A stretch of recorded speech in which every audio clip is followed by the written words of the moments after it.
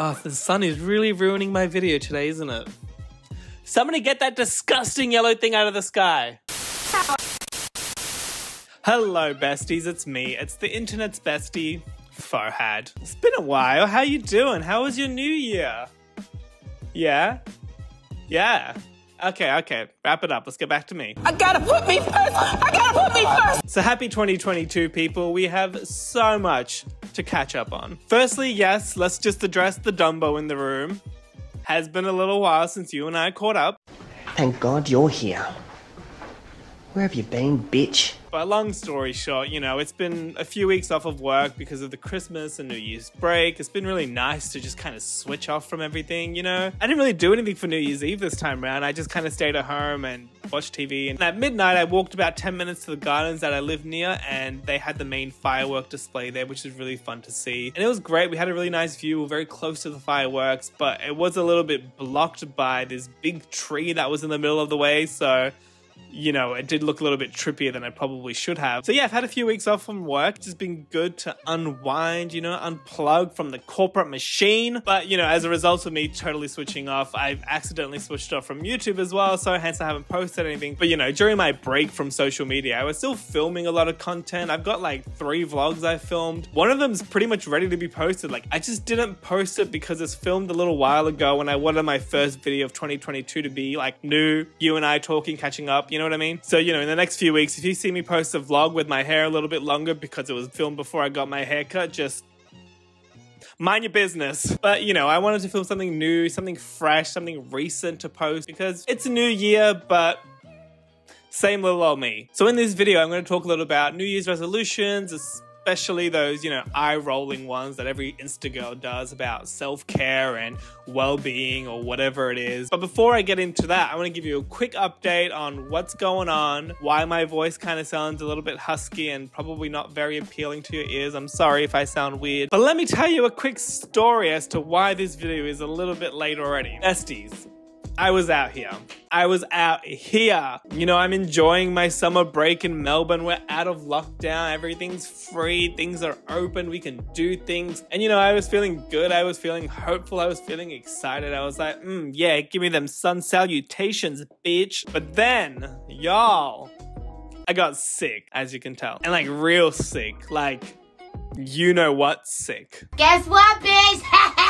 Coronavirus! Shit is real! Shit is getting real! Woo! Bitch, I'm scared.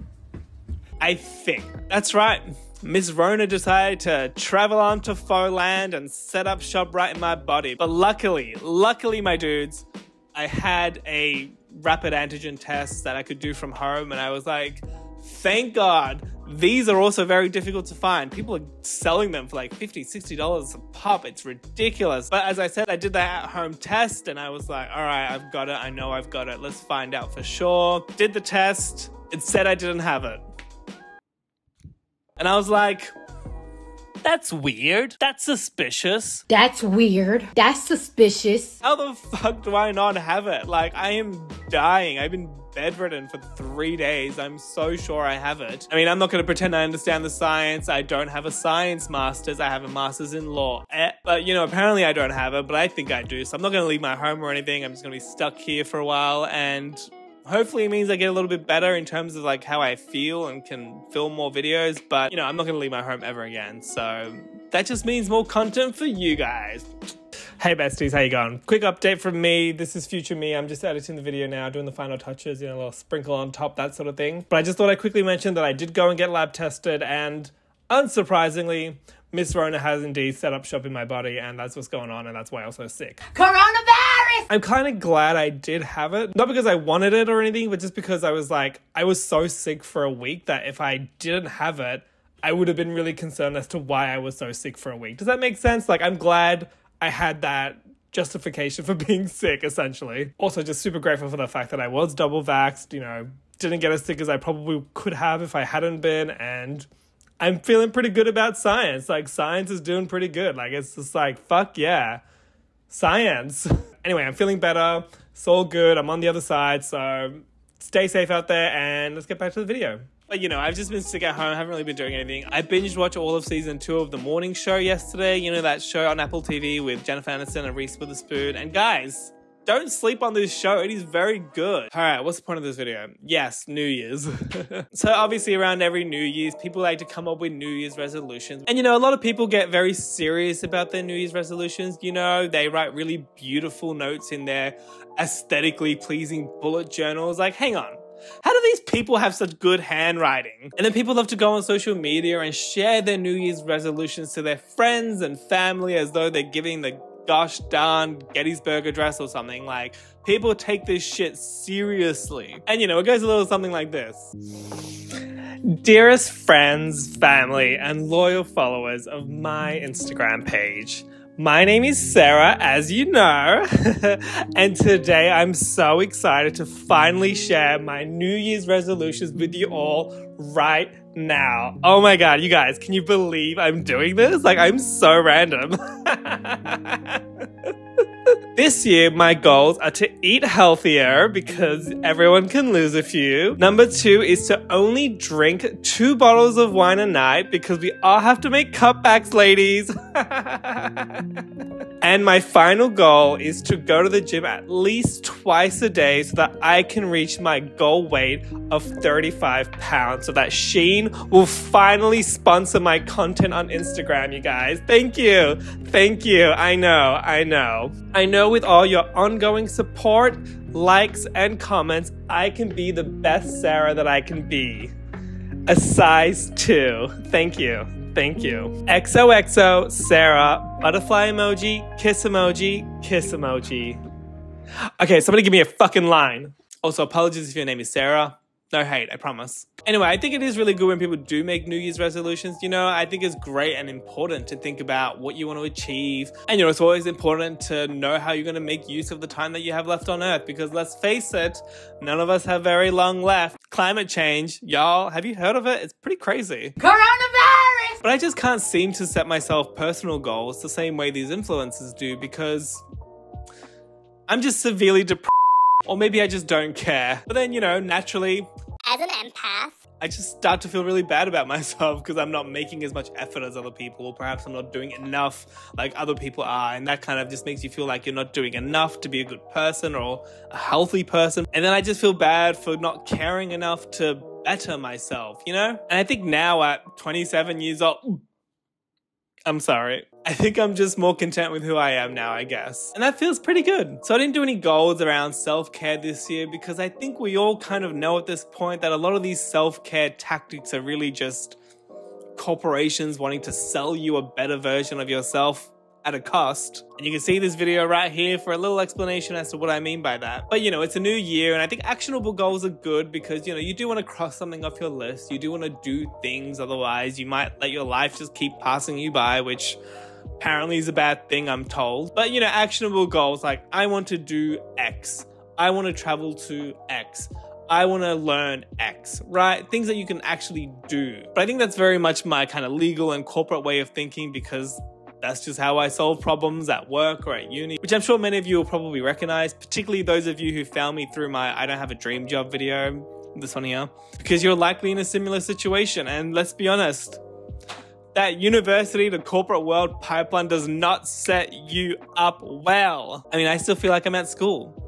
I'm 27, does that feeling ever go away? Now I get that the new year is very much a time of reflection and adjustments because, you know, it's a very symbolic passing of time. But quite frankly, do we need to change? Do we need to change that much? Do we need to constantly be improving ourselves? And I think a lot of the feeling of needing to progressively better ourselves just stems from the fact that we focus so much on like productivity and, you know, the prominence of hustle culture in our society. And it's all in the name of personal growth, right? Personal growth. That's what we're always striving for. But, you know, growth doesn't come from New Year's commitment. It doesn't come from making a list of what you're going to change about yourself. I think some of the most important personal growth you can have is really just accepting yourself for who you are, faults and all. You know, there's no reason why we need to keep making ourselves feel bad for not progressively getting better or progressively improving ourselves or for not being productive every day of our lives. Especially now with the world flipped on its head, you know, I think personally the most growth that you'll find is from people who are just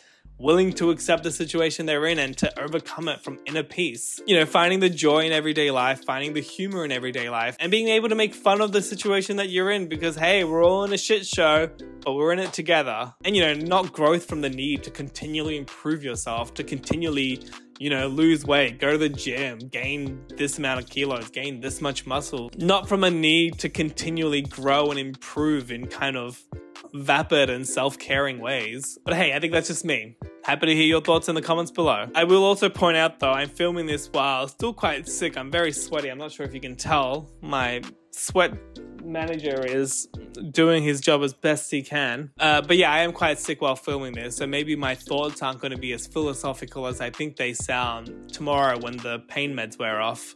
Sorry, I had to take a little bit of a break to almost throw up, but I didn't. That's what's important. I didn't. But anyway, let's talk a little bit about channel plans because I do have goals. I do have milestones. As I mentioned before, I think actionable goals are good. Again, partially because that's just the world I live in terms of how I deal with problems at work and at university. Not that I'm at university anymore. Oh, it's so weird to think about me not being a student anymore.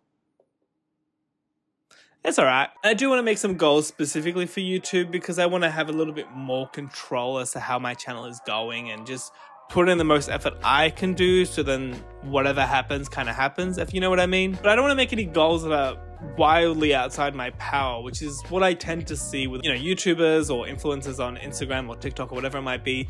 They tend to have goals that are very much focused on numbers around subscriber count, follower count, like count, or view count, that sort of thing. I just don't think that's a healthy way to do it because that's totally out of your control, you know? Like, you can only put in your best foot and hope that people out on the other side will receive it the way you want it to, and if they don't, well, you gave it your best shot and that's all that matters. I don't think it's a good representation of your work to focus so much on outside kind of numbers because you're at the mercy of things like viewer patterns, audience retention, trending topics, the old algorithm. Oh, she's a mysterious little minx, let me tell ya. So I'm more interested in producing good, regular content that I'm really proud to share over any kind of analytical milestone, you know? Mostly because I just don't think it's very healthy to hope for more attention, you know? Like, I don't want to go into this year and say, I wish I had 1 million subscribers because then I will be truly happy. No. I'm pretty happy as I am. Also, the YouTube analytics system has just sucked. Let me tell you, if you make videos on YouTube and you look at your analytics, you know what I'm talking about, but if you don't,